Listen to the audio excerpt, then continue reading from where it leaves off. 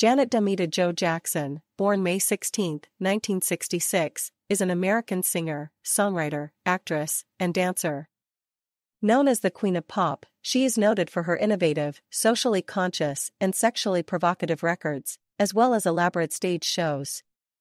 Her sound and choreography became a catalyst in the growth of MTV, enabling her to rise to prominence while breaking gender and racial barriers in the process. Lyrical content, which focused on social issues and lived experiences, set her reputation as a role model for youth. The 10th and youngest child of the Jackson family, she made her debut at the MGM Grand. She starred in the variety television series The Jacksons in 1976 and went on to appear in other television shows throughout the 1970s and early 1980s, including Good Times, Different Strokes, and Fame. After signing a recording contract with A&M Records in 1982, she became a pop icon following the release of her third and fourth studio albums Control, 1986, and Rhythm Nation 1814, 1989. Her collaborations with record producers Jimmy Jam and Terry Lewis incorporated elements of rhythm and blues, funk, disco, rap, and industrial beats, which led to crossover success in popular music. In 1991, Jackson signed the first of two record-breaking multi-million-dollar contracts with Virgin Records, establishing her as one of the highest-paid artists in the industry. Prior to her first studio project with Virgin, she appeared in her first of several lead film roles in Poetic Justice, 1993. Her two studio albums which followed, Janet, 1993, and The Velvet Rope, 1997, saw her develop a public image as a sex symbol. These records, along with their promotional music videos and live performances in concert tours, branded Jackson as one of the world's most erotic performers, garnering both criticism and praise. By the end of the 1990s, she was named by Billboard magazine as the second most successful recording artist of the decade in the United States after Mariah Carey. The release of her seventh studio album All For You in 2001 coincided with a celebration of her impact on the recording industry as the subject of the inaugural MTV Icon special. The backlash from the 2004 Super Bowl XXXVIII halftime show controversy resulted in an industry blacklisting under the direction of Les Moonves, then CEO of CBS Corporation. Jackson subsequently experienced reduced radio airplay, televised promotion, and sales figures from that point forward. After parting ways with Virgin Records, she released her 10th studio album Discipline, 2008, her first and only album with Island Records. In 2015, she partnered with BMG Rights Management to launch her own record label, Rhythm Nation, and released her 11th studio album, Unbreakable, the same year. Since then, she has continued to release music as an independent artist.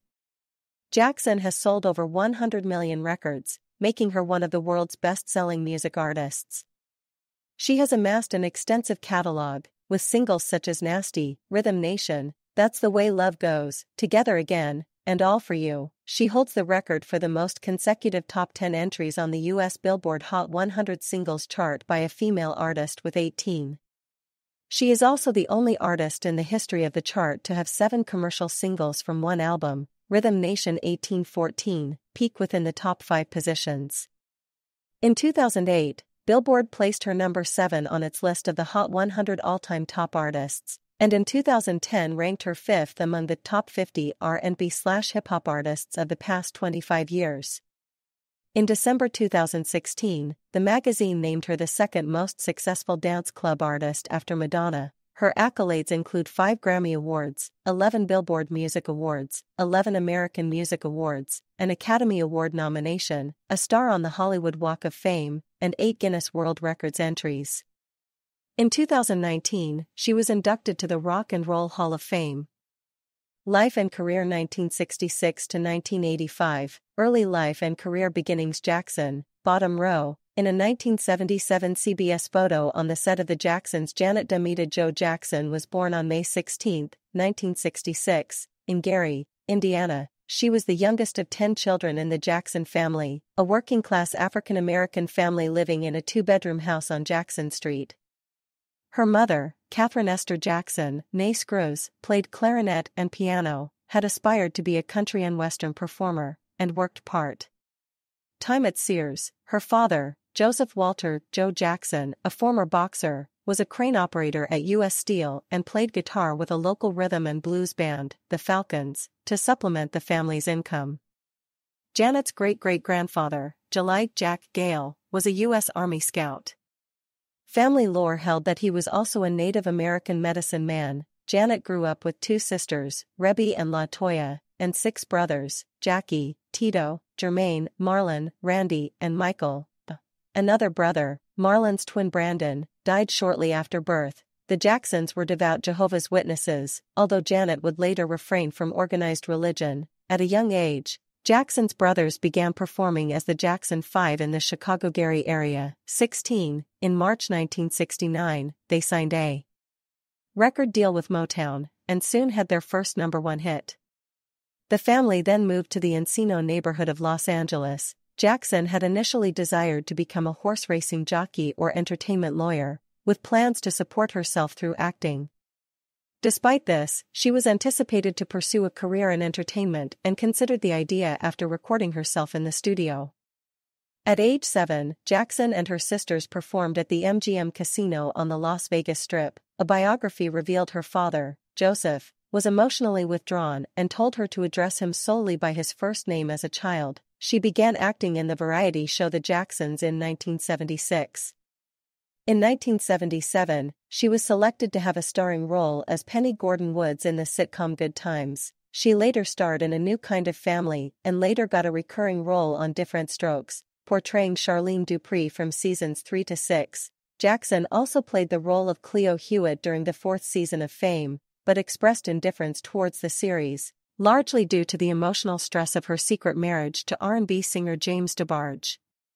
Jackson later elaborated on her time on the show in an interview with Anderson Cooper, revealing that the cast would occasionally play pranks on her, but she spoke fondly of them. When Jackson was 15, her father and manager Joseph Jackson arranged a contract for her with A&M Records. Her debut album, Janet Jackson, was released in 1982. It was produced by Angela Winbush, Renee Moore, Bobby Watson of Rufus and Leon Silver's 3, and overseen by her father Joseph. It peaked at number 63 on the Billboard 200, and number 6 on the publication's R&B Albums chart, receiving little promotion. The album appeared on the Billboard Top Black Albums of 1983, while Jackson herself was the highest-ranking female vocalist on the Billboard Year-End Black Album Artists. Jackson's second album, Dream Street, was released 2 years later. Dream Street reached number 147 on the Billboard 200, and number 19 on the R&B Albums chart.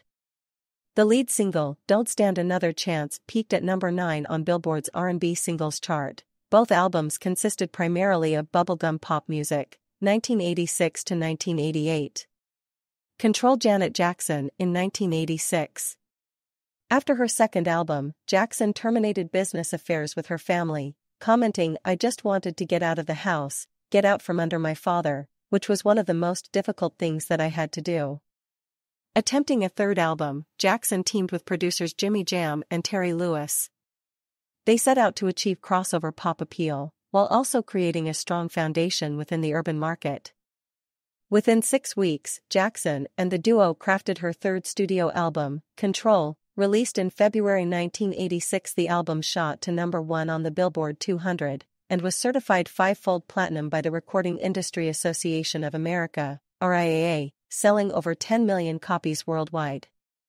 Control was declared remarkably nervy and mature for a teenage act, also considered an alternative to the sentimental balladry which permeated radio, likening Jackson to Donna Summer's position of unwilling to accept novelty status and taking her own steps to rise above it. The album spawned 5 top 5 singles, What Have You Done For Me Lately, Nasty, When I Think of You, Control, and Let's Wait a While, and a top 15 hit with The Pleasure Principle. When I Think of You became her first number 1 hit on the Hot 100.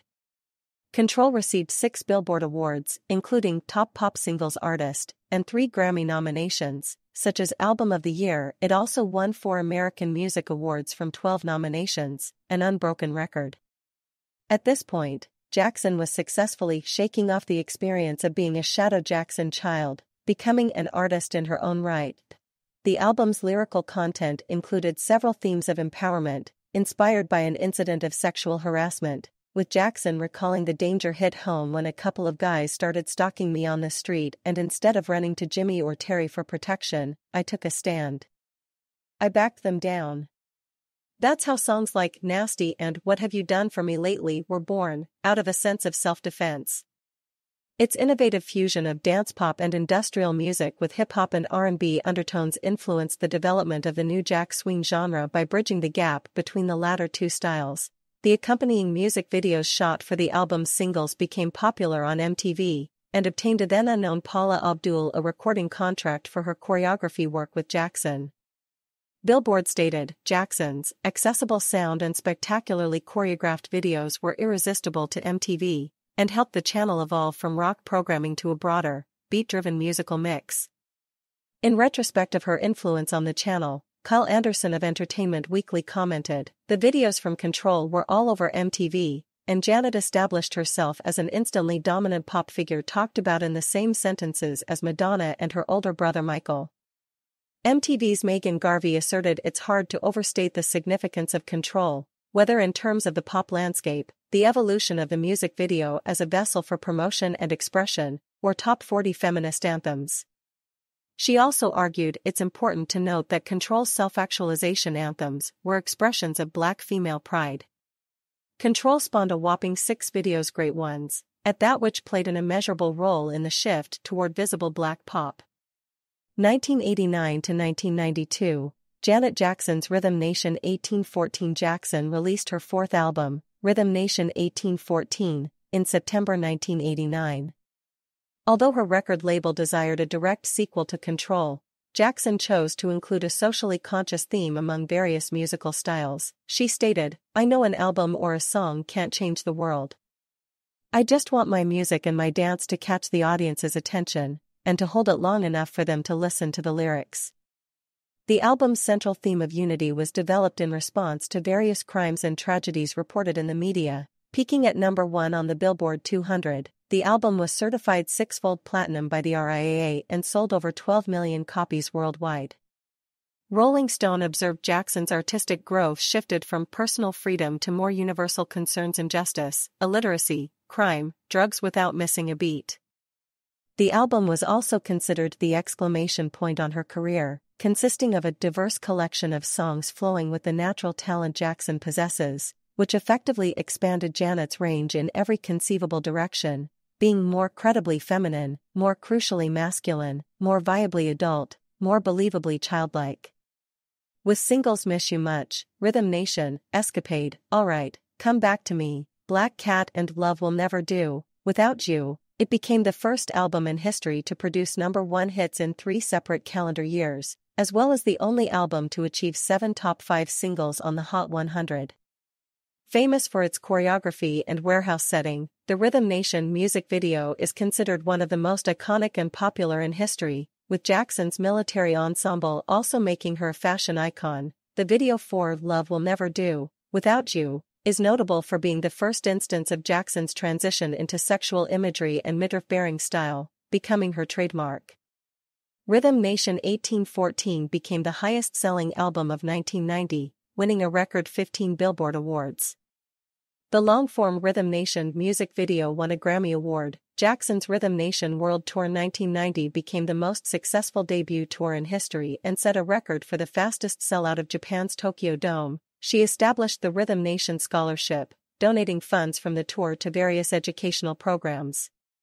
As Jackson began her tour, she was acknowledged for the cultural impact of her music. Joel Selvin of the San Francisco Chronicle wrote, the 23-year-old has been making smash hit records for 4 years, becoming a fixture on MTV and a major role model to teenage girls across the country. And William Allen, then executive vice president of the United Negro College Fund, told the Los Angeles Times, Jackson is a role model for all young people to emulate, and the message she has gotten to the young people of this country through the lyrics of Rhythm Nation 1814 is having positive effects. She also received a star on the Hollywood Walk of Fame in recognition of her impact on the recording industry and philanthropic endeavors. The massive success experienced by Jackson placed her in league with her brother Michael, Madonna, and Tina Turner for her achievements and influence, Ebony magazine remarked. No individual or group has impacted the world of entertainment as have Michael and Janet Jackson, arguing that despite many imitators, few could surpass Jackson's stunning style and dexterity. With her recording contract under A&M Records fulfilled in 1991, she signed a multi-million-dollar deal with Virgin Records estimated between $32 to $50 million, making her the highest-paid recording artist at the time. The recording contract also established her reputation as the Queen of Pop. In 1992, Jackson provided guest vocals on Luther Vandross's The Best Things in Life Are Free, becoming a top 10 Billboard hit and reaching the top 10 internationally. 1993 to 1996, Janet, Poetic Justice, and Design of a Decade. Jackson's fifth studio album Janet was released in May 1993. The record opened at number 1 on the Billboard 200, making Jackson the first female artist in the Nielsen SoundScan era to do so. Certified six-fold platinum by the RIAA, it sold over 14 million copies worldwide. Janet spawned 5 singles and 4 promotional singles, receiving various certifications worldwide. The lead single, That's the Way Love Goes, won the Grammy Award for Best R&B Song and topped the Billboard Hot 100 for 8 consecutive weeks. Again reached number 1 for 2 weeks, while If and Any Time, Any Place peaked in the top 4. Because of Love and You Want This charted within the top 10. The album experimented with a diverse number of genres, including contemporary R&B, deep house, swing jazz, hip-hop, rock, and pop, with Billboard describing each as being delivered with consummate skill and passion. Jackson took a larger role in songwriting and production than she did on her previous albums, explaining she found it necessary to write all the lyrics and half of the melodies while also speaking candidly about incorporating her sexuality into the album's content. Rolling Stone wrote, as Princess of America's Black royal family, everything Janet Jackson does is important. Whether proclaiming herself in charge of her life, as she did on Control, 1986, or commander-in-chief of a rhythm army dancing to fight society's problems, Rhythm Nation 1814, from 1989, she's influential. And when she announces her sexual maturity, as she does on her new album, Janet, it's a cultural moment. In July 1993, Jackson made her film debut in Poetic Justice. While the film received mixed reviews, her performance was described as beguiling and believably eccentric. Jackson's ballad Again, which was written for the film, received Golden Globe and Academy Award nominations for Best Original Song. In September 1993, Jackson appeared topless on the cover of Rolling Stone, with her breasts covered anonymously by her then-husband, Rene Elizondo, Jr. The photograph is the original version of the cropped image used on the Janet album cover, shot by Patrick DeMarchelier. The Vancouver Sun reported, Jackson, 27, remains clearly established as both role model and sex symbol. The Rolling Stone photo of Jackson became one of the most recognizable and most lampooned magazine covers. The Janet World Tour launched in support of the studio album garnered criticism for Jackson's lack of vocal proficiency and spontaneity, but earned critical acclaim for her showmanship. It was described as erasing the line between stadium-size pop music concerts and full-scale theatrical extravaganzas. Jackson performing on one of the dates of her 1993-95 Janet World Tour. During this time, Janet was set to sign a multi-million-dollar deal with Coca-Cola when her brother Michael was immersed in a child sex abuse scandal, of which he denied any wrongdoing. She provided moral support, defending her brother, and denied abuse allegations regarding her parents made by her sister LaToya. She collaborated with Michael on Scream, the lead single from his album History, released 1995.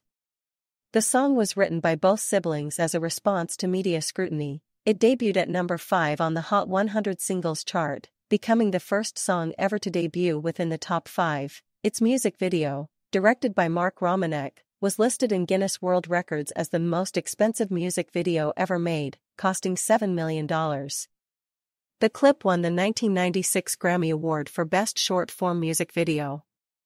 Jackson's first compilation album, Design of a Decade, 1986-1996, was released in 1995. It peaked at number 3 on the Billboard 200. The lead single, Runaway, became the first song by a female artist to debut within the top 10 of the Hot 100, reaching number 3. Design of the decade 1986 to 1996 was certified double platinum by the RIAA. Jackson's influence in pop music continued to garner acclaim, as the Boston Globe remarked, "If you're talking about the female power elite in pop, you can't get much higher than Janet Jackson, Bonnie Raitt, Madonna, and Yoko Ono. Their collective influence is beyond measure." And who could dispute that Janet Jackson now has more credibility than Brother Michael? Jackson renewed her contract with Virgin Records for a reported $80 million the following year. The contract established her as the then highest-paid recording artist in history, surpassing the recording industry's then unparalleled $60 million contracts earned by Michael Jackson and Madonna. 1997 to 1999, The Velvet Rope Jackson. In 1998, Jackson began suffering from severe depression and anxiety, leading her to chronicle the experience in her sixth album, The Velvet Rope, released October 1997. Jackson returned with a dramatic change in image, boasting vibrant red hair, nasal piercings, and tattoos. The album is primarily centered on the idea that everyone has an intrinsic need to belong. Aside from encompassing lyrics relating to social issues such as same-sex relationships, homophobia, and domestic violence, it also contains themes of sadomasochism and is considered far more sexually explicit in nature than her previous release, Janet. The record was hailed as her most daring, elaborate, and accomplished album by the New York Times, while Billboard called it the best American album of the year and the most empowering of her last 5. The album debuted at number 1 on the Billboard 200 and was certified triple platinum by the RIAA. It has sold over 8 million copies worldwide. The lead single, Got Till It's Gone, was released in August 1997, featuring guest vocals from folk singer Joni Mitchell and rapper Q-Tip. The song's music video, depicting a pre-apartheid celebration, won the Grammy Award for Best Short-Form Music Video. Together Again became Jackson's 8th number 1 hit on the Billboard Hot 100, placing her on par with Elton John, Diana Ross, and the Rolling Stones. 120 It spent a record 46 weeks on the Hot 119 weeks on the United Kingdom's singles chart. It sold 6 million copies worldwide, becoming one of the best-selling singles of all time. I Get Lonely peaked at number 3 on the Hot 100, and received a Grammy nomination for Best Female R&B Vocal Performance. It was Jackson's 18th consecutive top 10 hit, making her the only female artist to garner that achievement, and surpassed only by Elvis Presley and the Beatles. Several other singles were released, including Go Deep and the ballad Every Time, which was controversial for the nudity displayed in its music video. The album fully established Jackson as a gay icon for its themes regarding homosexuality and protesting homophobia. Together Again, a post-AIDS pop song, and Free Zone, considered a paean to homosexuality and an anti-homophobia track, were praised for their lyrical context, in addition to Jackson's lesbian reinterpretation of Rod Stewart's Tonight's the Night. The Velvet Rope received an award for Outstanding Music Album at the 9th Annual GLAAD Media Awards and was honored by the National Black Lesbian and Gay Leadership Forum. A portion of the proceeds from Together Again were donated to the American Foundation for AIDS Research. Jackson embarked on the Velvet Rope Tour, traveling to Europe, North America, Asia, Africa, New Zealand, and Australia. The tour received praise for its theatrics, choreography, and Jackson's vocal performance. It was likened to the ambition and glamour of a Broadway musical, and exclaimed as only fitting that the concert program credits her as the show's creator and director. The tour's HBO special, The Velvet Rope, Live in Madison Square Garden, garnered more than 15 million viewers. It surpassed the ratings of all 4 major networks among viewers subscribed to the channel. The concert won an Emmy Award from 4 nominations. Jackson donated a portion of the tour's sales to America's Promise, an organization founded by Colin Powell to assist disenfranchised youth. As the tour concluded, Jackson lent guest vocals to several collaborations, including Shaggy's Love Me, used for the film How Stella Got Her Groove Back, as well as Girlfriend/Boyfriend with Teddy Riley's group Blackstreet, and What's It Gonna Be, with Busta Rhymes. The latter 2 music videos are both among the most expensive music videos ever produced, with What's It Gonna Be becoming a #1 hit on the Billboard Hip Hop Singles and Hot Rap Tracks charts, reaching the top 3 of the Hot 100. Jackson also contributed the ballad God's Stepchild to the Down in the Delta soundtrack. Jackson recorded a duet with Elton John titled I Know the Truth, included on the soundtrack to Elton John and Tim Rice's Ida. At the 1999 World Music Awards, Jackson received the Legend Award for Outstanding Contribution to the Pop Industry. Billboard ranked Jackson as the second most successful artist of the decade, behind Mariah Carey. 2000 to 2003, Nutty Professor 2, The Klumps and All For You. In July 2000, Jackson appeared in her second film, Nutty Professor 2, The Klumps, as the role of Professor Denise Gaines, opposite Eddie Murphy. Director Peter Siegel stated Janet Jackson was a natural fit and an obvious choice.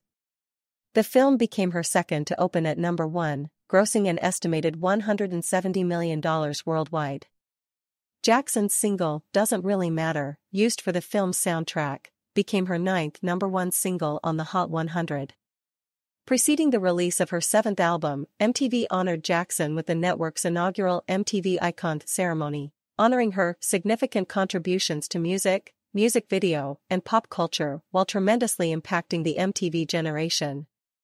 The event paid tribute to Jackson's career and influence, including commentary from Britney Spears, Jennifer Lopez, Aaliyah, and Jessica Simpson, and performances by NSYNC, Pink, Destiny's Child, Usher, Buckcherry, Maya, Macy Gray, and Outkast. The American Music Awards also honored Jackson with the Award of Merit for her finely crafted, critically acclaimed, and socially conscious, multi-platinum albums. Jackson's 7th album, All For You, was released in April 2001. It opened at #1 on the Billboard 200 with 605,000 copies sold, the highest first-week sales of her career, and among the highest first-week sales by a female artist in history. The album was a return to an upbeat dance style, receiving generally positive reception. Jackson received praise for indulging in textures as dizzying as a new infatuation, in contrast to other artists attempting to match the angularity of hip-hop and following trends. All For You was certified double platinum by the RIAA. The album's lead single, All For You, debuted on the Hot 100 at #14, setting a record for the highest debut by a single that was not commercially available. Jackson was titled Queen of Radio by MTV as the single made airplay history, being added to every pop, rhythmic and urban radio station within its first week. The song broke the overall airplay debut record with a first-week audience of 70 million, debuting at #9 on the radio songs chart. It topped the Hot 100 for 7 weeks, also reaching the top 10 in 11 countries. The song received a Grammy Award for Best Dance Recording. Someone to Call My Lover peaked at #3 on the Hot 100, built around a sample of the iconic 1972 hit You're So Vain by Carly Simon. Son of a Gun, I Bet You Think This Song Is About You, featured Simon herself, along with Missy Elliott on remixes of the single. In July 2001, Jackson embarked on the All For You tour, which was also broadcast on a concert special for HBO watched by 12 million viewers. The tour traveled throughout the United States and Japan, although European and Asian dates were required to be cancelled following the September 11 terrorist attacks. The Los Angeles Times complimented Jackson's showmanship. Richard Harrington of The Washington Post said Jackson's performance surpassed her contemporaries, but Bob Massey of Spin thought her dancers threw crisper moves and her supporting singers were mixed nearly as high, though declared Janet cast herself as the real entertainment. Jackson donated a portion of the tour's proceeds to the Boys and Girls Clubs of America. The following year, Jackson began receiving media attention for her rumored relationships with Justin Timberlake, actor Matthew McConaughey, and record producer Jermaine Dupri. Upon the release of Timberlake's debut solo album, Justified, Jackson provided vocals on, and She Said, Take Me Now per Timberlake's request, with the song initially planned as a single. Jackson collaborated with reggae artist Beanie Man for the song Feel a Boy, produced by the Neptunes. 2004 to 2005, Super Bowl 38 controversy, and Damita Jo Jackson was chosen by the National Football League and MTV to perform at the Super Bowl 38 halftime show in February 2004. She performed a medley of All For You, Rhythm Nation, and an excerpt of the knowledge, before performing Rock Your Body alongside surprise guest Justin Timberlake. As Timberlake sang the lyric "I'm gonna have you naked" by the end of this song, he tore open her costume, exposing her right breast to 140 million viewers. The incident was referred to as Nipplegate by the media. Jackson issued an apology after the performance, saying that the incident was accidental and unintended, explaining that Timberlake was only meant to pull away a bustier and leave the red lace bra intact. She commented, "I am really sorry if I offended anyone. That was truly not my intention." MTV, CBS, the NFL had no knowledge of this whatsoever, and unfortunately, the whole thing went wrong in the end. Timberlake also issued an apology, calling the accident a wardrobe malfunction. CBS, the NFL, and MTV denied any knowledge of the incident and all responsibility for it. The Federal Communications Commission heavily fined all companies involved and continued an investigation for 8 years, ultimately losing its appeal for a $550,000 fine against CBS. Following the incident, CBS permitted Timberlake to appear at the 46th Grammy Awards ceremony but did not allow Jackson to attend, forcing her to withdraw after being scheduled as a presenter. The controversy halted plans for Jackson to star in the biographical film of singer and activist Lena Horne, which was to be produced by ABC. Horne was reportedly displeased by the incident, but Jackson's representative stated that she withdrew from the project willingly. A Mickey Mouse statue wearing Jackson's iconic Rhythm Nation outfit was mantled at Walt Disney World theme park the previous year to honor her legacy, but it was removed following her controversial performance. Jackson's 8th studio album Damita Jo was released in March 2004, titled after her middle name. It debuted at number 2 on the Billboard 200. The album received mixed to positive reviews, praising the sonic innovation of selected songs and Jackson's vocal harmonies, while others criticized its frequent themes of carnality. However, several critics' reviews focused on the Super Bowl incident, rather than critiquing the album itself. It was certified platinum by the RIAA within a month, and sold over 3 million copies worldwide. The album's performance was affected by blacklisting from radio and music channels, in part at the behest of CBS CEO Les Moonves. Conglomerates involved in the boycott included Viacom and CBS, subsidiaries MTV, Clear Channel Communications, and Infinity Broadcasting, the latter two among the largest radio broadcasters. The blacklist was placed into effect preceding the release of Damita Jo and continued throughout the course of Jackson's following 2 albums. Entertainment conglomerate Viacom owns MTV, VH1, and many radio formats, and a senior executive commented that they were absolutely bailing on the record. "The pressure is so great, they can't align with anything related to Janet. The high-ups are still pissed at her, and this is a punitive measure." Prior to the incident, Damita Jo was expected to outsell prior release All For You. Its 3 singles received positive reviews but failed to achieve high chart positions, although each was predicted to perform extremely well under different circumstances. Billboard reported that Damita Jo was largely overshadowed by the Super Bowl fiasco. The 3 singles it spawned were blacklisted by pop radio. They were also the album's biggest highlights. For the album's promotion, Jackson appeared as a host on Saturday Night Live performing 2 songs, and she was also a guest star on the sitcom Will and Grace portraying herself. Jackson received several career accolades upon the album's release, including the Legend Award at the Radio Music Awards, Inspiration Award from the Japan Video Music Awards, Lifetime Achievement Award at the Soul Train Music Awards, and a Teen Choice Awards nomination for Favorite Female.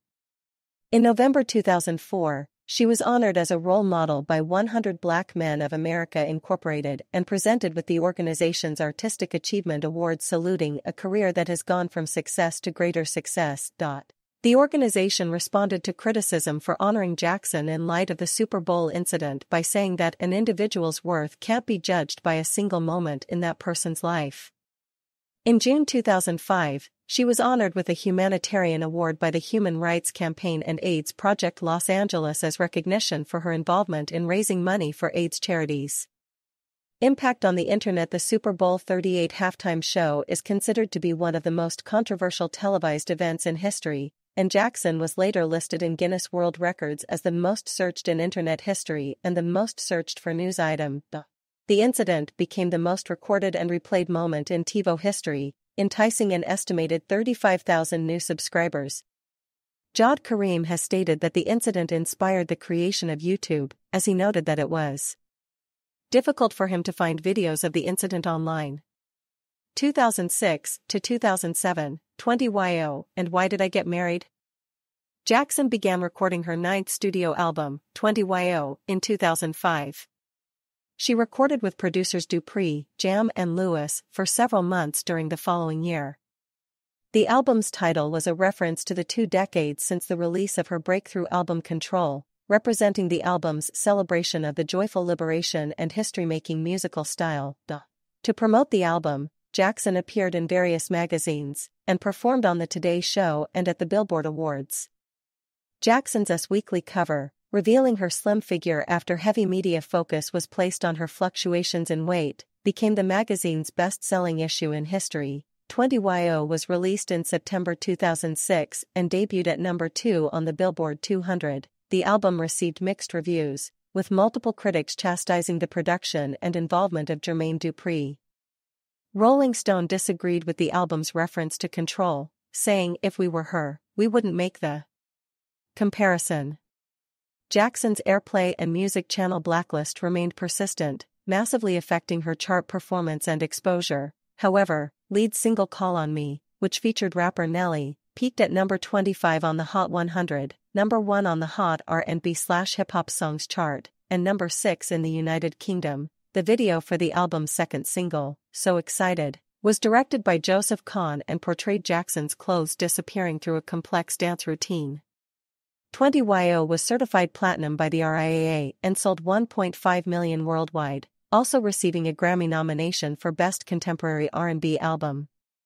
After the album's release, Dupree was condemned for his production and misguidance of the album, and subsequently was removed from his position at Virgin Records. Slant magazine stated, after promising a return to Janet's dance pop origins, Dupree opted to aim for urban audiences, a colossal mistake that cost Dupree his job and, probably, Janet her deal with Virgin. Jackson was ranked the 7th richest woman in the entertainment industry by Forbes, having amassed a fortune of over $150 million. In 2007, she starred opposite Tyler Perry as a psychotherapist in the film Why Did I Get Married? It became her 3rd consecutive film to open at number 1 at the box office, grossing $60 million. Jackson's performance was praised for its soft authority, though also described as charming, yet bland. 2008 to 2009, Discipline and number 1's Jackson performing during the 2008 Rock With You tour. Jackson signed with Island Records after her contract with Virgin was fulfilled. She interrupted plans for touring and began recording with various producers, including Rodney Darkchild Jerkins, Tricky Stewart, and Stargate. Her 10th studio album, Discipline, was released in February 2008, opening at number 1. Despite radio blacklisting, the album's first single Feedback peaked at number 19 on the Hot 109 on Pop Songs, her highest charting single since Someone to Call My Lover. Also in February 2008, Jackson won an Image Award for Outstanding Supporting Actress in a Motion Picture for the role. Jackson was also approached to record the lead single for the film Rush Hour 3. Jackson was awarded the Vanguard Award at the 19th Annual GLAAD Media Awards, honoring her contributions in promoting equal rights among the gay community. The organization's president commented, "Ms. Jackson has a tremendous following inside the LGBT community and out, and having her stand with us against the defamation that LGBT people still face in our country is extremely significant." Jackson's 5th concert tour, the Rock With You Tour, began in September 2008. Jackson parted with Island Records through mutual agreement. Billboard disclosed Jackson was dissatisfied with L.A. Reid's handling of the album and its promotion, saying the label agreed to dissolve their relationship with the artist at her request. Producer Rodney Jerkins expressed, "I felt like it wasn't pushed correctly. She just didn't get her just due as an artist of that magnitude." In June 2009, Jackson's brother Michael died at age 50. She spoke publicly concerning his death at the 2009 BET Awards, stating, "I'd just like to say, to you, Michael is an icon, to us, Michael is family. And he will forever live in all of our hearts. On behalf of my family and myself, Thank you for all of your love, thank you for all of your support. We miss him so much." In an interview, she revealed she had first learned of his death while filming Why Did I Get Married Too? Amidst mourning with her family, she focused on work to deal with the grief, avoiding any news coverage of her sibling's death. She commented, "It's still important to face reality, and not that I'm running, but sometimes you just need to get away for a second."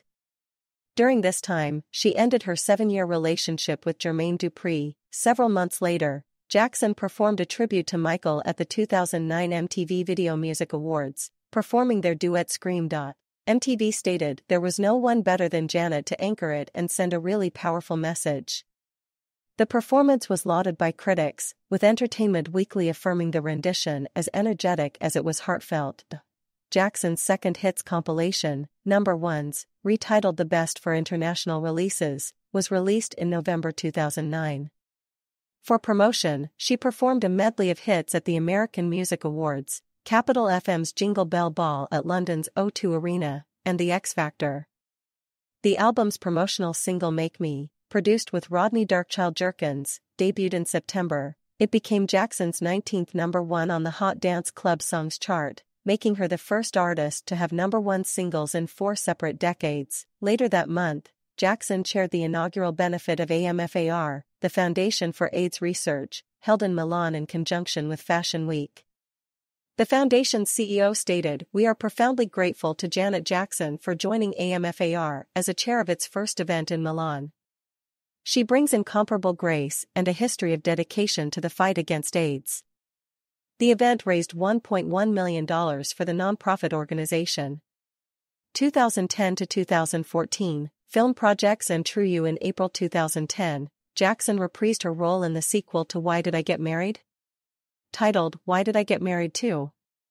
The film opened at number 2, grossing $60 million. Jackson's performance was hailed as invigorating and oddly funny, and praised for her willingness to be seen at her most disheveled.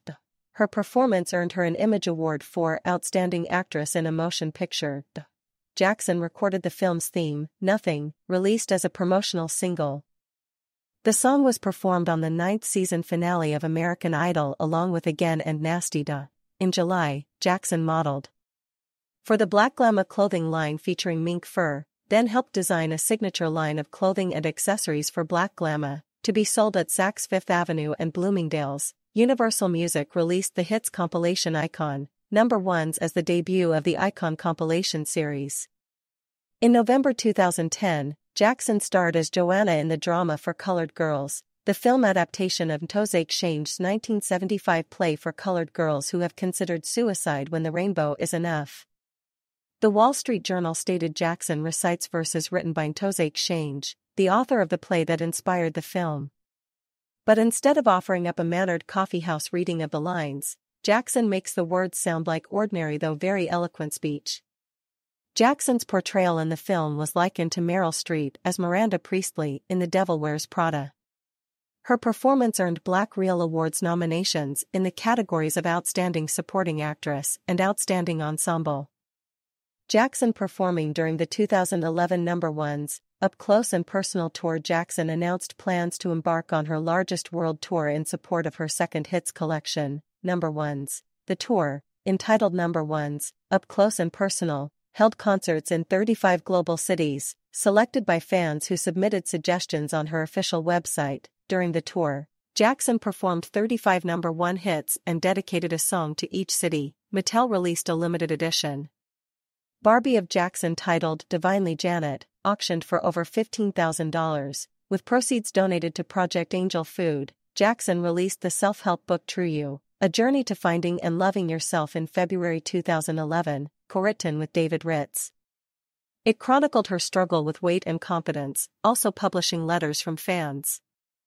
It topped the New York Times bestseller list the following month. Additionally, she signed a film production contract with Lionsgate Entertainment to select, develop and produce a feature film for the independent studio.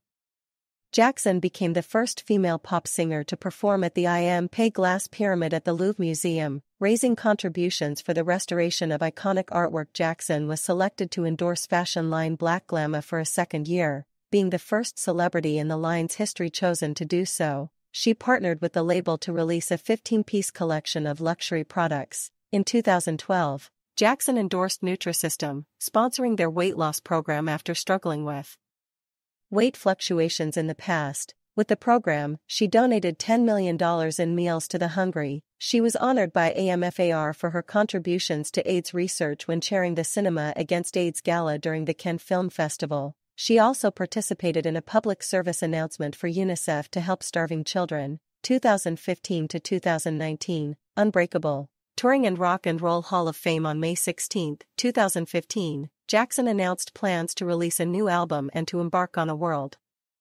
concert tour. She outlined her intention to release her new album in the fall of 2015 under her own record label, Rhythm Nation, distributed by BMG Rights Management. The launch of Rhythm Nation established Jackson as one of the few African-American female musicians to own a record label. On June 15, 2015, Jackson announced the first set of dates for the North American leg of her Unbreakable World Tour. On June 22, the lead single No Sleep was released from the album. Jackson's solo version of the single debuted on the Hot 100 at number 67, marking her 40th entry on the chart. The song went to number 1 on the Billboard Plus Twitter Trending 140 immediately following the release. The album version featuring J. Cole enabled it to re-enter the Hot 100 with a new peak position at number 63, while also topping the adult R&B songs chart. Jackson performing during the 2015-16 Unbreakable Tour. BET presented Jackson with their inaugural Ultimate Icon Music Dance Visual Award at the BET Awards 2015, which also featured a dance tribute to her performed by Ciara, Jason Derulo, and Tinashe. It was announced she would launch a luxury jewelry line called the Janet Jackson Unbreakable Diamonds Collection, a joint venture between herself and Paul Raps New York. On August 20, she released a preview of a new song, The Great Forever, while also confirming the title of her 11th studio album as Unbreakable. Jimmy Jam and Terry Lewis stated that Jackson's concept for the album was developed simultaneously with the accompanying tour's production and that its composition will differ from the majority of her catalog. They also stated that the album's theme reflects being able to be vulnerable and to be able to withstand what comes to you, drawing on Jackson's experiences over the past several years. The album's title track Unbreakable was released on September 3, 2015, debuting on Apple Music's Beats One radio station, hosted by Ebro Darden. The album was also made available for pre-order on iTunes the same day. Burn It Up, featuring Missy Elliott, debuted on BBC Radio 1 on September 24, 2015. Unbreakable was released on October 2, 2015. It received largely positive reviews, including those by The Wall Street Journal, The New York Times, USA Today, Los Angeles Times, and The Guardian. The following week, Jackson received her first nomination to be inducted into the Rock and Roll Hall of Fame. Her album debuted at number 1 on the Billboard 200, becoming her 7th album to top the chart in the United States. On April 6, 2016, Jackson announced that she was planning her family with husband Wissam El Mana, resulting in her postponing her tour. On May 1, 2017, Jackson announced she would resume her Unbreakable World Tour, now known as the State of the World Tour. The revamped tour launched on September 7, 2017. Refocusing the tour's theme to reflect socially conscious messages from Jackson's entire music catalog, many songs selected for the concert set list along with corresponding imagery depicted on stage address racism, white supremacy, fascism, xenophobia, and police brutality. The tour opened to positive critical reception, with several commentators praising Jackson's post-pregnancy physical fitness, showmanship, and socially conscious messages. Her emotional rendition of What About, a song about domestic violence originally recorded for the Velvet Rope, drew media attention, highlighting her recent separation from her husband. Jackson's brother Randy alleges she suffered verbal abuse by El Mana, which contributed to the breakdown of their marriage. Proceeds from the concert of September 9, 2017, at the Toyota Center in Houston, Texas were donated to relief efforts supporting evacuees of Hurricane Harvey. Jackson met with Houston Mayor Sylvester Turner and evacuees at the George R. Brown Convention Center prior to the performance. In May 2018, it was announced that Jackson would receive the Billboard Icon Award at the 2018 Billboard Music Awards. In an interview for Billboard magazine, Jackson revealed that she was then working on new music. On August 16, 2018, it was announced that Jackson and Rhythm Nation had entered into a partnership with Sync Music Group. The next day, Jackson released the single Made for Now, a collaboration with Daddy Yankee. In October 2018, she received her third nomination for induction into the Rock and Roll Hall of Fame. On December 13, 2018, Jackson was announced as one of the 7 inductees of the 2019 class of the Rock and Roll Hall of Fame. On February 26, 2019, Jackson announced a 4-month Las Vegas residency entitled Metamorphosis. The initial schedule comprised 14 shows at the Park Theater at Park MGM Resort. 3 additional shows were announced in May. In September and November 2019, Jackson performed a series of concerts in support of the 30th anniversary of the Rhythm Nation album in Welch Treasure Island Resort and Casino, San Francisco, and Hawaii. In 2019, Jackson played a variety of festivals in the U.S. and abroad, including the Glastonbury Festival, 2020 Present, documentaries and Together Again Tour.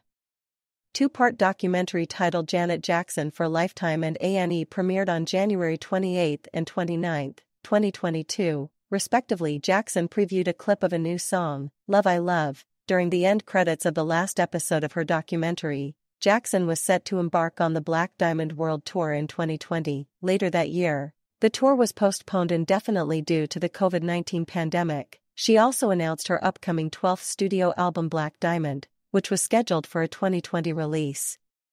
On March 3, 2022, Jackson was announced as a headliner of the 2022 Essence Music Festival in New Orleans. On December 12, 2022, Jackson announced she was going on tour again starting April 14, 2023, with her Together Again tour and teased new music. On March 8, 2023, Lifetime and A&E announced that it had greenlighted a follow-up documentary series, Janet Jackson, Family First. The series will follow Jackson as she prepares for her Together Again tour, as well as her and brother Randy's attempts to reunite the family band. Artistry, music and voice. Jackson possesses a mezzo-soprano vocal range. Over the course of her career, she has received frequent criticism for the limitations of her vocal capabilities, especially in comparison to contemporary artists such as Whitney Houston and Mariah Carey. In comparing her vocal technique to Houston and Aretha Franklin, vocal coach Roger Love states that, when Janet sings, she allows a tremendous amount of air to come through. She's obviously aiming for a sexy, sultry effect, and on one level that works nicely. But actually, it's fairly limited. He adds that while her voice is suitable for studio recording, it doesn't translate well to the stage because despite having great songs, incredible dancing, and her star-like presence, the live show is still magnificent.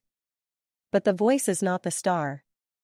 Biographer David Ritz commented on Janet's albums and in her videos and live performances, which revealed a crisp, athletic dance technique. Singing wasn't the point, saying emphasis was placed on her slamming beats, infectious hooks, and impeccable production values. Eric Henderson of Slant magazine claimed critics opposing her small voice somehow missed the explosive gimme a beat vocal pyrotechnics she unleashes all over Nasty. Or that they completely dismissed how perfect her tremulous hesitance fits into the abstinence anthem Let's Wait a While. Classical composer Louis Andriessen has praised Jackson for her rubato, sense of rhythm, sensitivity, and the childlike quality of her strangely erotic voice. Several critics also consider her voice to often be enveloped within her music's production. Wendy Robinson of Pop Matters said the power of Janet Jackson's voice does not lie in her pipes. She doesn't blow, she whispers. Jackson's confectionery vocals are masterfully complemented by gentle harmonies and balanced out by pulsing rhythms, so she's never unpleasant to listen to. Matthew Perpetua of Flux blog suggested Jackson's vocal techniques as a study for indie rock music, considering it to possess a somewhat subliminal effect on the listener, guiding and emphasizing dynamic shifts without distracting attention from its primal hooks. Perpetua added, her voice effortlessly transitions from a rhythmic toughness to soulful emoting to a flirty softness without overselling any aspect of her performance, a continuum of emotions and attitudes that add up to the impression that we're listening to the expression of a fully formed human being with contradictions and complexities. Jackson's music has encompassed a broad range of genres. Her records from the 1980s have been described as being influenced by Prince, as her producers are ex-members of the time. Sal Cinquemani wrote that in addition to defining top 40 radio, she gave Prince's Minneapolis sound a distinctly feminine and, with songs like What Have You Done For Me Lately, Nasty, Control, and Let's Wait a While, a distinctly feminist spin. On Control, Richard J. Rippani documented that she, Jam, and Lewis had crafted a new sound that fuses the rhythmic elements of funk and disco, along with heavy doses of synthesizers, percussion, sound effects, and a rap music sensibility. Author Ricky Vincent stated that she has often been credited for redefining the standard of popular music with the industrial music beats of the album. She is considered a trendsetter in pop balladry, with Richard Risk-Carr stating the black pop ballad of the mid-1980s had been dominated by the vocal and production style that was smooth and polished, led by singers Whitney Houston, Janet Jackson, and James Ingram. Jackson continued her musical development by blending pop and urban music with elements of hip-hop in the 90s. This included a softer representation, articulated by lush, soulful ballads and up-tempo dance beats. She is described by music critic Greg Kot as an artist who has reshaped the sound and image of rhythm and blues within the first decade of her career. Critic Carla Peterson remarked that she is a sharp dancer, an appealing performer, and as That's the Way Love Goes proves an ace pop songwriter. Selected material from the following decade has been viewed less favorably, as Sal Cinquemani comments, except for maybe R.E.M., no other former superstar act has been as prolific with such diminishing commercial and creative returns. Jackson has changed her lyrical focus over the years, becoming the subject of analysis in musicology, African American studies, and gender studies. David Ritz compared Jackson's musical style to Marvin Gaye's, stating, like Marvin, autobiography seemed the sole source of her music. Her art, also like Marvin's, floated over a reservoir of secret pain. Much of her success has been attributed to a series of powerful, metallic grooves, her chirpy, multi-tracked vocals, and a lyrical philosophy built on pride and self-knowledge. Ritz also stated, the mystery is the low flame that burns around the perimeters of Janet Jackson's soul. The flame feeds off the most highly combustible elements, survival and ambition, caution and creativity, supreme confidence and dark fear.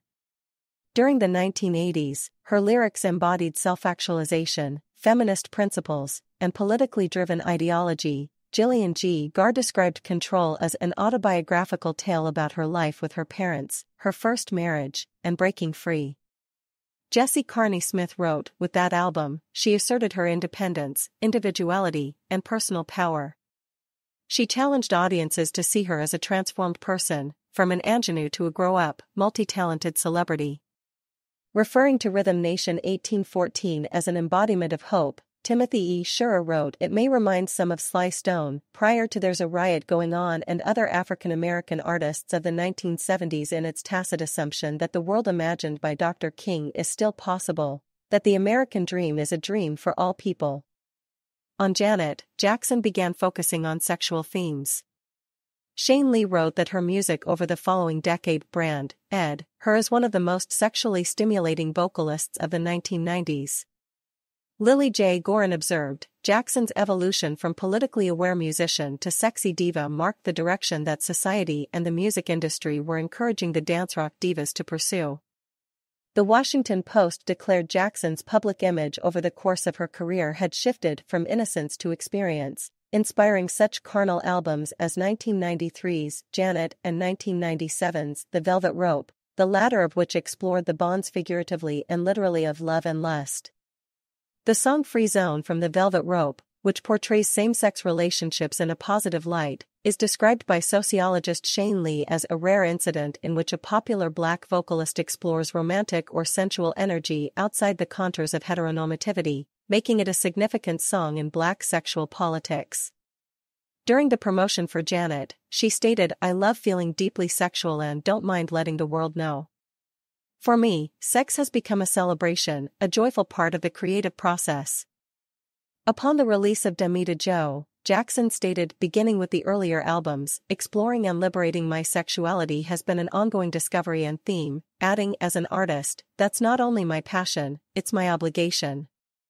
Stephen Thomas Erlewine has found Jackson's consistent inclusion of sex in her music lacking ingenuity, especially in comparisons to other artists such as Prince, stating, "While sex indisputably fuels much great pop music, it isn't an inherently fascinating topic for pop music. As with anything, it all depends on the artist." Videos and stage. See also, Janet Jackson videography. Jackson drew inspiration for her music videos and performances from musicals she watched in her youth, and was heavily influenced by the choreography of Fred Astaire and Michael Kidd, among others. Throughout her career, she has worked with and brought numerous professional choreographers to prominence, such as Tina Landon, Paula Abdul, and Michael Kidd. Veronica Chambers declared, "Her impact on pop music is undeniable and far-reaching," adding, "A quick glance at the Billboard chart reveals any number of artists cast in the Janet Jackson mold." Chambers observed numerous videos, which features not only Ms. Jackson's dancers, but choreography and sets remarkably like those she has used. Janine Coveney of Billboard observed that Jackson's musical declaration of independence, "Control," launched a string of hits, an indelible production sound, and an enduring image cemented by groundbreaking video choreography and imagery that pop vocalists still emulate. Ben Hogwood of Music OMH applauded the huge influence she has become on younger pretenders to her throne, most notably Britney Spears, Jennifer Lopez and Christina Aguilera. Kadri Amin remarked that many pop artists pattern their performances after Janet's proven dance diva persona. Beretta E. Smith-Showmade wrote that Jackson's impact on the music video sphere came largely through music sales successes, which afforded her more visual liberties and control. This assuming of control directly impacted the look and content of her music videos, giving Jackson an agency not assumed by many other artists, male or female, black or white. Parallel Lines, Media Representations of Dance, 1993, documents that her videos have often been reminiscent of live concerts or elaborate musical theater. However, in her 30-minute Rhythm Nation 1814 film, Jackson utilizes street dancing techniques in contrast to traditional choreography. The group dynamic visually embodies gender-neutral equality, with Jackson performing asexually and anonymously in front of, but as one of the members of the group. Her music videos have also contributed to a higher degree of sexual freedom among young women, with Jackson heavily implying male-on-female oral sex in music videos by pushing down on a man's head until he's in exactly the right position.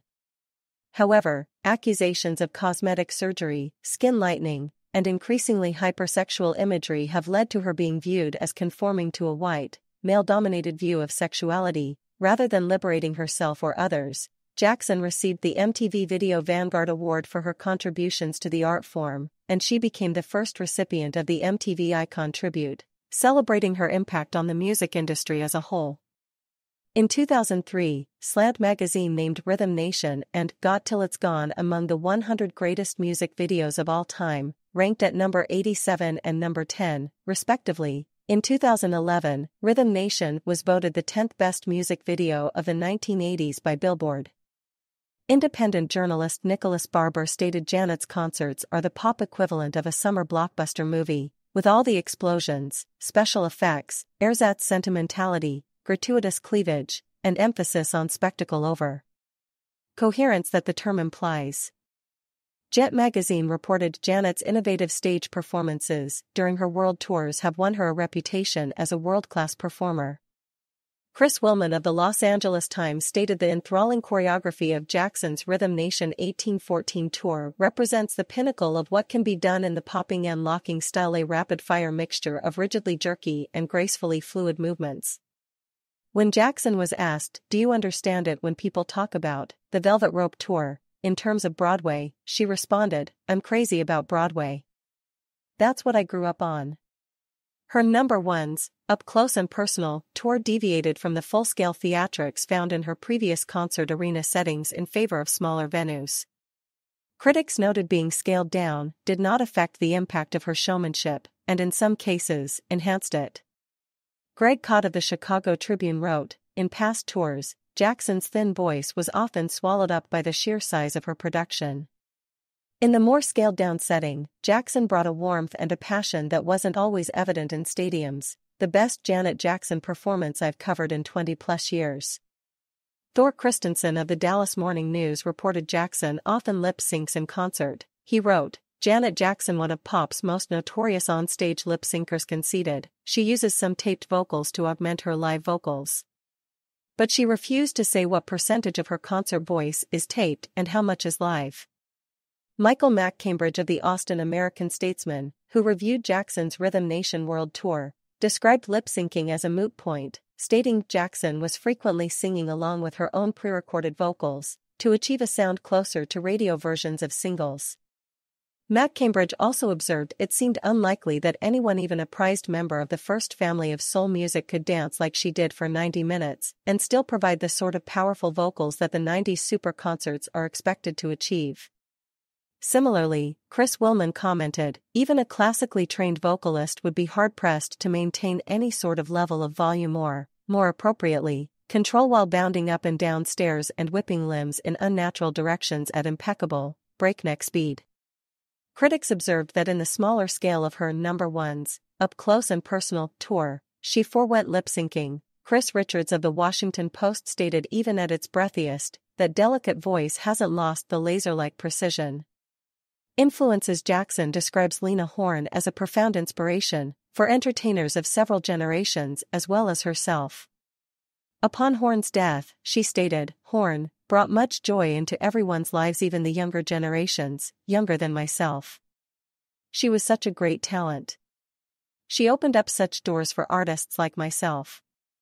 Similarly, she considers Dorothy Dandridge to be one of her idols. Jackson has declared herself a very big Joni Mitchell fan, explaining, as a kid I was drawn to Joni Mitchell records. Joni's songs spoke to me in an intimate, personal way.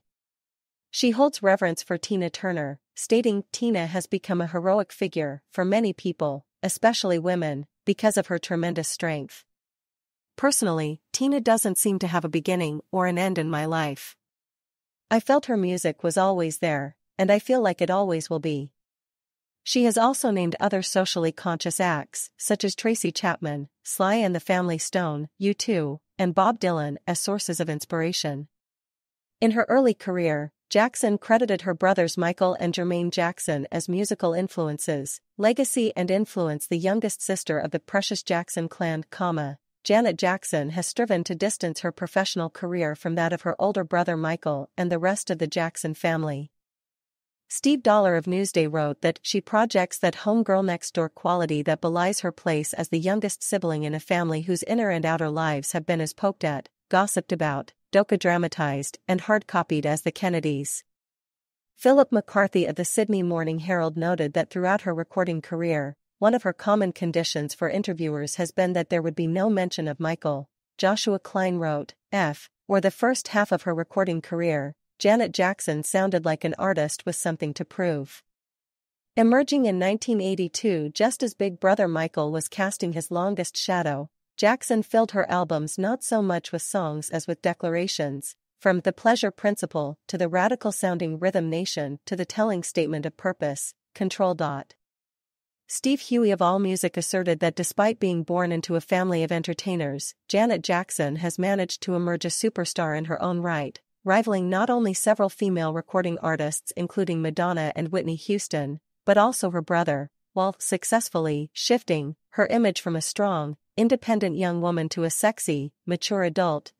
By forging her own unique identity through her artistry and her business ventures, she has been esteemed as the queen of pop.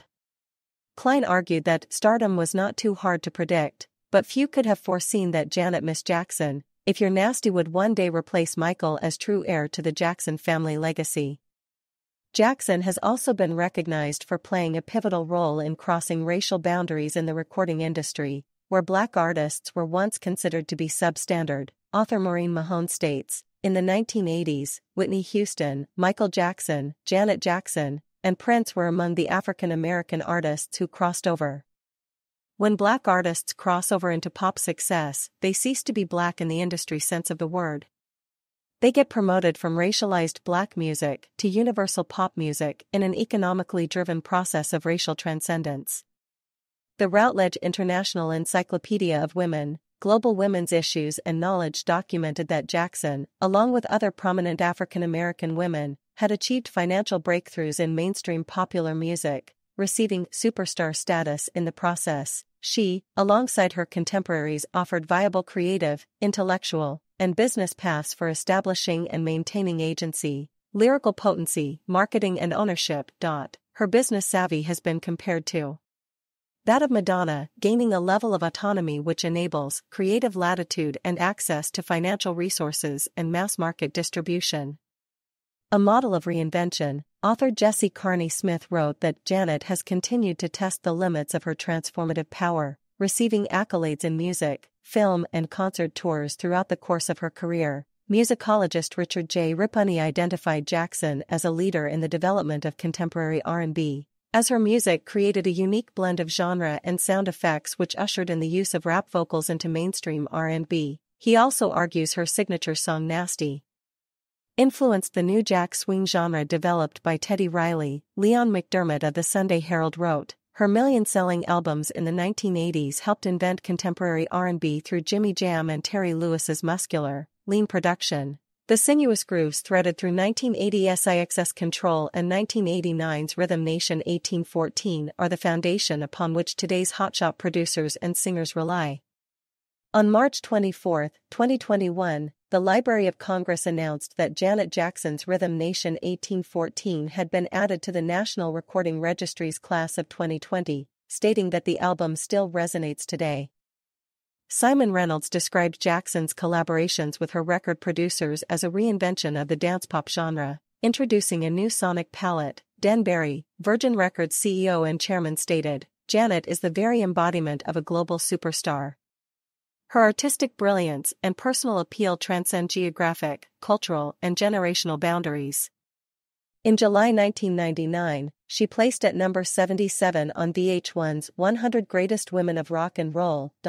She also placed at number 134 on their list of the 200 greatest pop culture icons of all time, 336, number 7 on the 100 greatest women in music, and at number 2 on the 50 greatest women of the video era, behind Madonna. In March 2008, Business Wire reported Janet Jackson is one of the top 10 selling artists in the history of contemporary music, ranked by Billboard magazine as the 9th most successful act in rock and roll history, and the second most successful female artist in pop music history.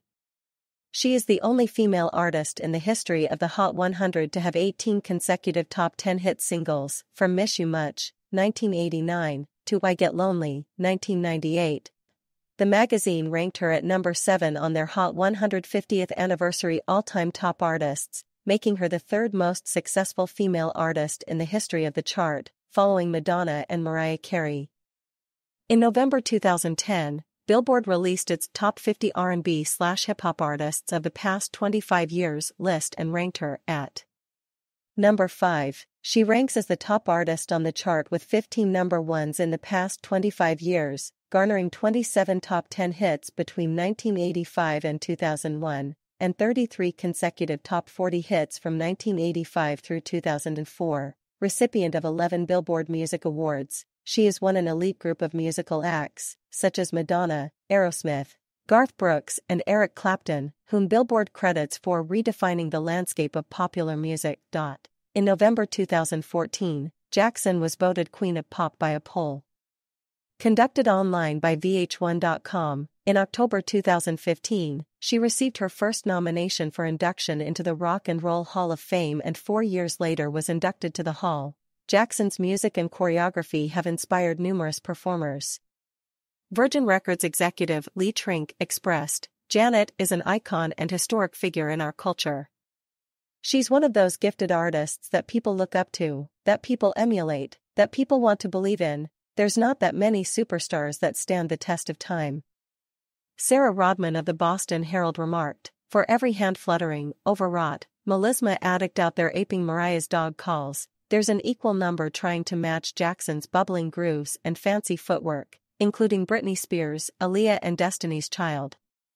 Music critic Gene Stout commented she has so broadly influenced a younger generation of performers, from Jennifer Lopez to Britney Spears, who has copied so many of Jackson's dance moves. NSYNC and Usher have credited her for teaching them how to develop stage show into theatrical performance.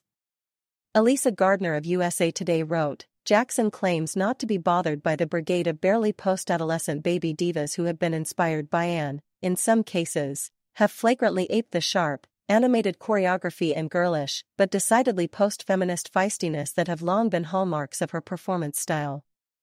Adrienne Trierbeinick stated, scholars trace the origins of pleasure as a black feminist commitment within popular culture to Janet Jackson, who inspired the feminist perspective found in many pop stars' careers. Those who are considered to have followed in her footsteps have been referred to as Janet come-latelys. Sociologist Shane Lee commented that, as Janet enters the twilight of her reign as erotic queen of pop, Beyoncé emerges as her likely successor. Joan Morgan of Essence magazine remarked, Jackson's Control, Rhythm Nation 1814 and Janet established the singer-dancer imprimatur standard in pop culture we now take for granted. So when you're thinking of asking Miss Jackson, what have you done for me lately, remember that Britney, Ciara, and Beyoncé live in the house that Janet built. On season 30 of Dancing with the Stars in 2021, the 8th week's theme, Janet Jackson Night, was dedicated as a tribute to Jackson. Personal life. At age 18, Janet Jackson eloped with singer James DeBarge in September 1984. The marriage was annulled in November 1985. In 1986, Jackson began dating dancer-songwriter-director Renee Elizondo Jr. In March 1991, Jackson married Elizondo Jr. and the union was kept a secret until the divorce was public. Elizondo filed a lawsuit against her, estimated to have been between $10-25 million. A settlement was reached and the divorce was finalized in October 2003. From 2002 to 2009, Jackson dated music producer-rapper-songwriter Jermaine Dupri. Jackson was introduced to Qatari businessman Wissam Al Mana in October 2006, and began dating him in 2010. The couple became engaged and married privately in 2012. In January 2017, Jackson gave birth to a son. In April 2017, it was reported that the couple had separated and were pursuing a divorce, and was announced by Jackson the following month.